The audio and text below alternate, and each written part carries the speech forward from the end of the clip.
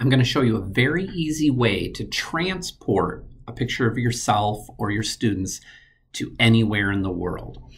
And doing all this with a free program called Canva. Now, first off, if you're not already a member of the Canva for Education, please make sure you apply for that. It's free. You get all the perks for Canva. It is absolutely incredible. So go to this link down here at the bottom. If you are not already a Canva for Education user, you can't miss this. It's free. You've got to do it. So, all right. So the first step you want to do is you go to canva.com, and up here in the top right, you'll see Create a Design. Go ahead and click on that button. This is where you're going to choose the size of your canvas. Now, I generally just choose the education presentation because it's like a widescreen image and it works really well for everything. So I generally just pick this education presentation. You can also do a custom size if you have one already.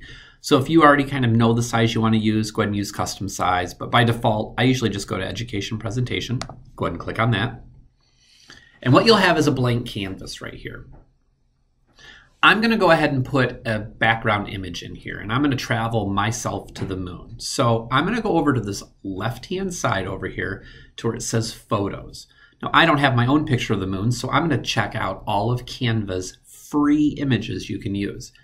So I can click right on that Photos image, and right up here in the search button, I'm just going to type in moon, and it's going to bring up all of the free pictures from Canva. When these are all copyright free, you can go ahead and use them. This is awesome. So I'm going to choose this picture. I'm just going to click on it once.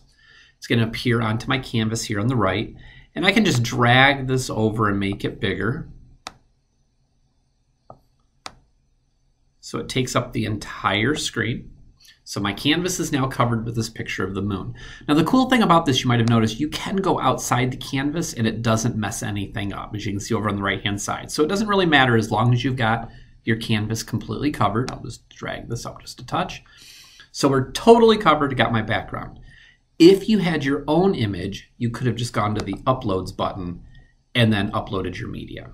So, but right now I just decided to do this. So I want to put my picture of myself on there. So I already have a picture on my device. Make sure you already have something you can use. You can go ahead and use your camera and take a picture if you want or whatever, if you have something already downloaded to your device. So I'm going to go to the Uploads button now on this left-hand side. And I'm going to search my device for images. So I'm going to click on the Upload Media, click the Upload button.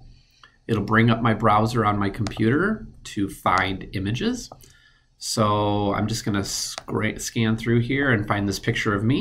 Now I've uploaded this a few times. That's why mine's showing up multiple times. I've been doing a demo for this. So I find the picture I want to use and I just have to click on it one time and it'll dump it into my picture. I can resize that, make myself a little bit smaller, bring myself to the bottom so it looks like I'm going to take a selfie with the camera. So I'm going to pop that right down here to the bottom. So as you can see right now, I have my image background still on there and I want to remove that. So if I click on the image, and you can see it's selected, it's got the little dots around the edges, and I go up here to where it says Edit Image. When I click on that, I'm going to have an option on the left-hand side. It says Background Remover. Whatever image is selected in your canvas, when you click Background Remover, that's where the magic happens. So watch what happens.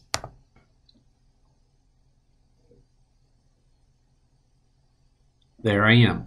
It has stripped the background from that image. Now I can still resize this if I need to. I could do any kind of editing that I want. And then I'm all set. So this is the perfect picture. This is how I want to do this wonderful new transportation of myself across out to the moon. I can go up to the right-hand side up here to the download button. Click that download. I can change the file type. I tend to always stick with PNG. I just click the download button.